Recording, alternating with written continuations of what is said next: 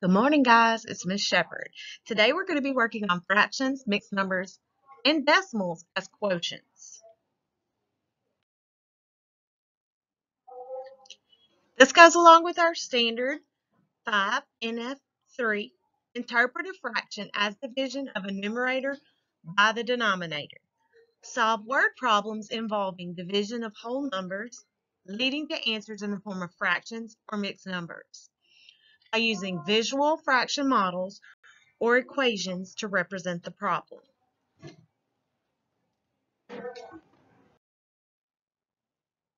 Jared, Monica, and Heather have 5 hallways to decorate for the student council. If they share the work equally, how much will each student decorate? I represented each hallway with a rectangle. Each student could take one full hallway. Jared, you can take that one. Monica, you can take that one. Heather, you can take that one. What would we do with these last 2 hallways? We're going to split them into 3 pieces. And again, I can give Jared some, Monica some, and Heather some.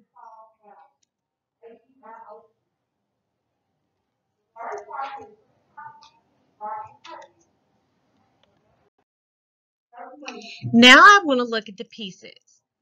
Jared has 1 full hallway and 2 pieces of the 3 each hallway split into. Monica has 1 full hallway and 2 pieces of the 3 that it's split into. And Heather also has 1 full hallway and 2 small pieces out of the 3. So each student would decorate 1 full hallway and 2 pieces out of the 3 of the other hallways. Therefore, it would be 1 2/3 hallways for each student.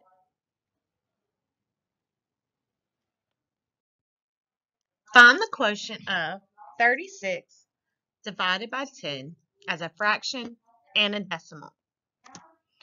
How many times will 10 go into 36? 3.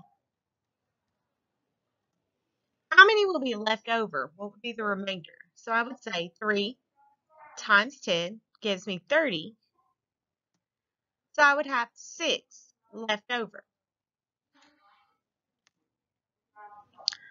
How would we write that as a fraction or mixed number?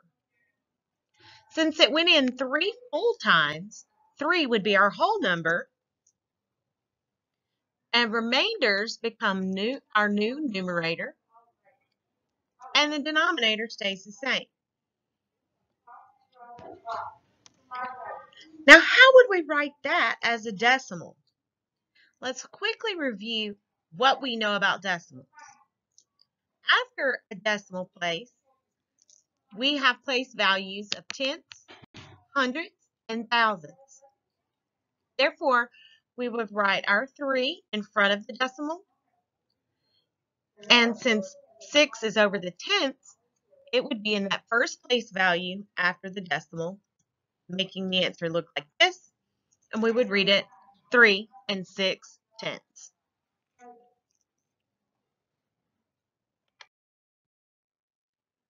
9 people want to share a 50-pound sack of rice equally by weight. How many pounds of rice should each person get? Between what 2 numbers does your answer lie? We ask ourselves, how many times will 9 go into 50? 5. What is 9 times 5? 45. How many pounds would be left? 5. What 2 numbers would the answer fall between? Since it goes into it 5 times and there are 5 left over, it is between 5 and 6 because it's bigger than 5 and smaller than 6. Each person would get 5 whole pounds and 5/9 of another pound. That would make the answer 5 and 5/9. I really hope this helps. Bye, guys.